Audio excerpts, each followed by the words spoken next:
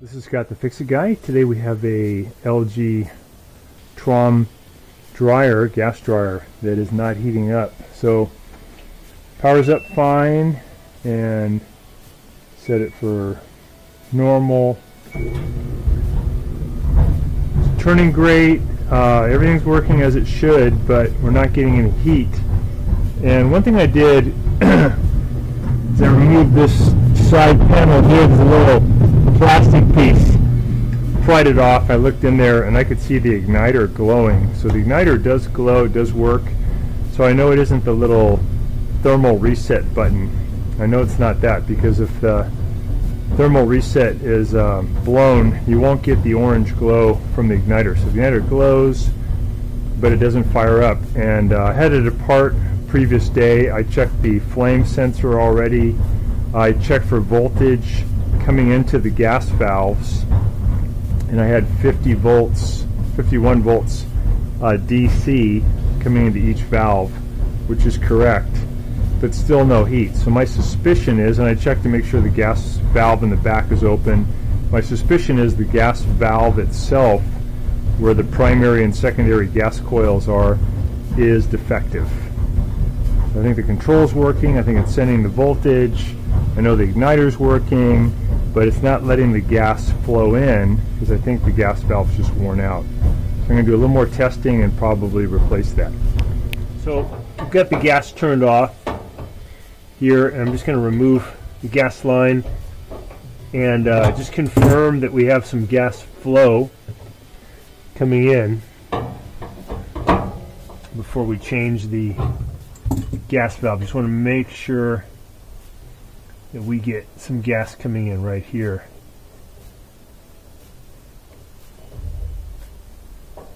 We get that open, and open this valve.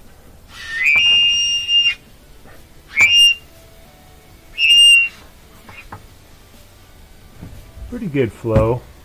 So to get into this machine, I'll press in on the clip here, and there's one on this side. Clips up. There we go. And we're going to take out a couple of screws here, and there's a couple of screws in the front we're going to take out too. Let me get this off.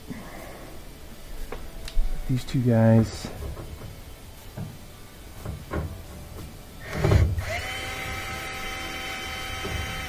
And these are little, like, machine screws, different thread patterns. Those off. You got these two at the top.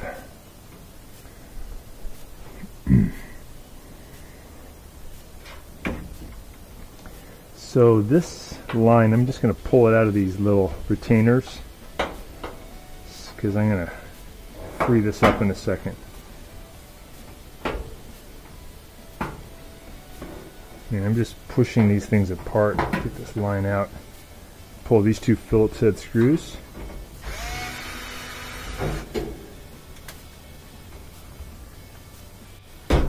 Close that door. Lift this off, get this out of the way. We're going to take off this bulkhead. And before we do that, we're going to disconnect this little guy. Just pull these apart. Push in here, push in on this thing with your thumb, pull apart. Pull these screws. These are Phillips head also. That.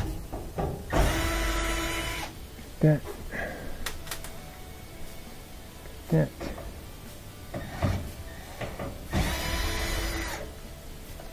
That. That. I'm going to pull this one. Comes off. I'm going to lift this thing off, this bulkhead. Lift up and pull back. You got to kind of lift the wheels off. Get this out of the way. And then we'll undo the belt and take the idler wheel pressure off, get it off the motor pulley. Reach back in here. And push the idler pulley to my left side, and I can get the belt off I can take this whole thing out now, the tumbler. You usually use the belt to kind of help you lift it up. Out of the way. And here's our gas valve. So when we were checking the other day, we had a nice glow here at the igniter, and we got about 50 volts coming into these primary secondary coils, but I don't think they're functional. I don't think they're working. Already checked. This one has continuity, this high limit. This high limit has a button on it. I pressed, it has continuity. This has continuity. And there's another high limit right here, has continuity.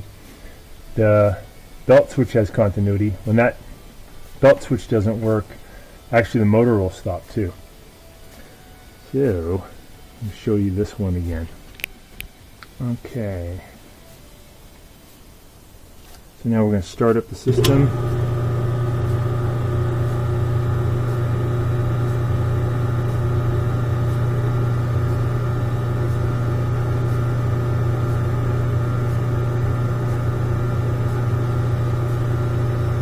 Showing 106 volts here.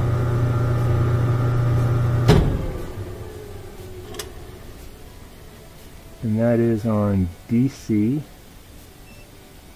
This is AC.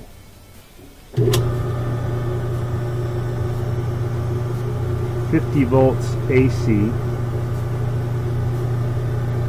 Got the igniter going.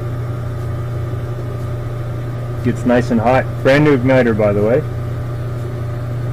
But no gas. So this is the new valve assembly. This is the part number. Got this sent from Amazon today. We're going to check its values. Okay, we're going to do a check of this valve. This is a brand new one. See what value we get.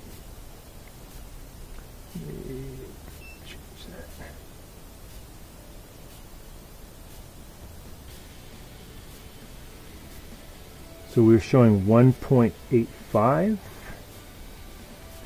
Let's look at the old valve. This is the same one here.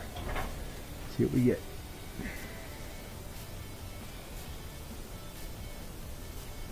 Value.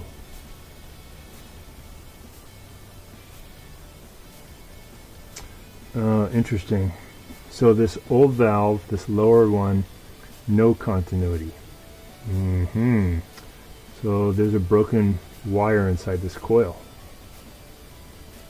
Not showing any ability for the electrons to flow through. Here's the new one.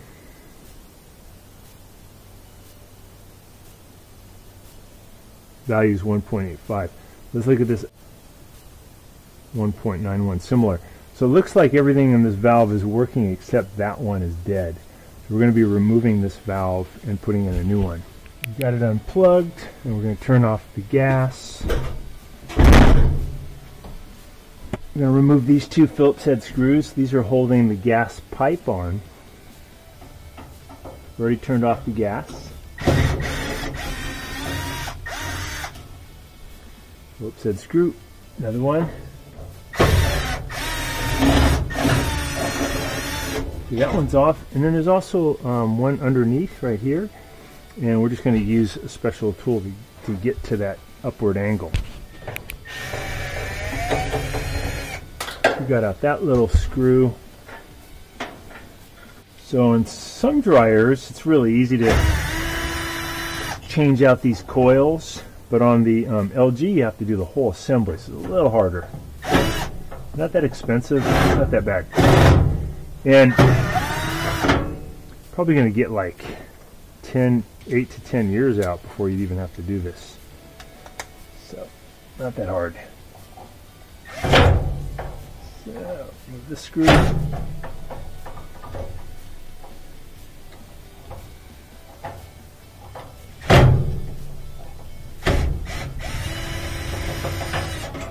That one out. So we're going to pull the valve out.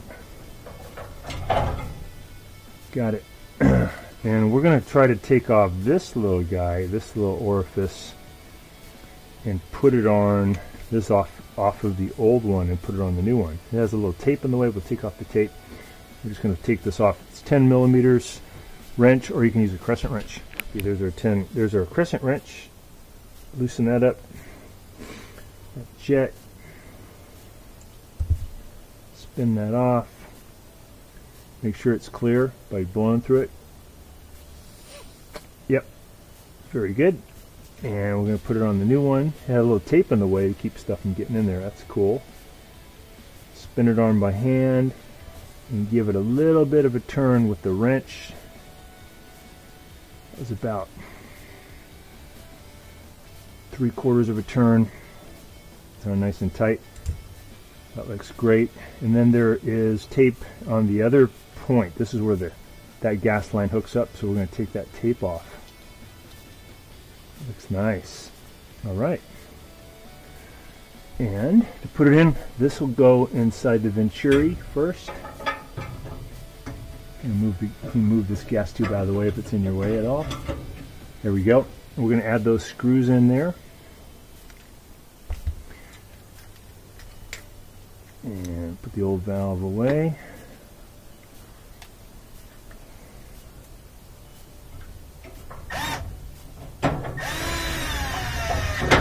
There's one. 2.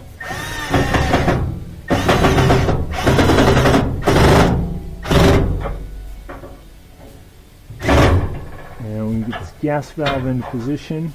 I'm sorry, the gas line. And we have 2 screws that go in that hold that on. You want to get those in there nice and tight. One. Index it and feel it.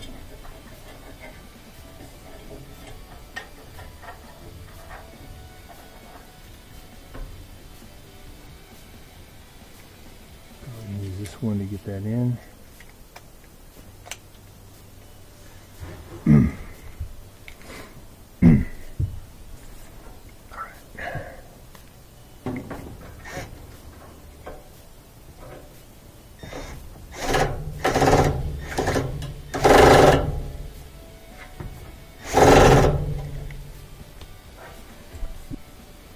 Got on our lines, and we're going to take it for a test drive. We'll see if the gas valve opens up. I'm going to turn on the gas, turn on the power, see what we got. We got our lines hooked up. On the power, start it, and then to get it going, I'll use this. I'm going to watch for a glow and see if it's going to let the gas in. There's our glow. So when it gets hot enough, it should open up this valve and let gas flow in and ignite it. Let's see what happens.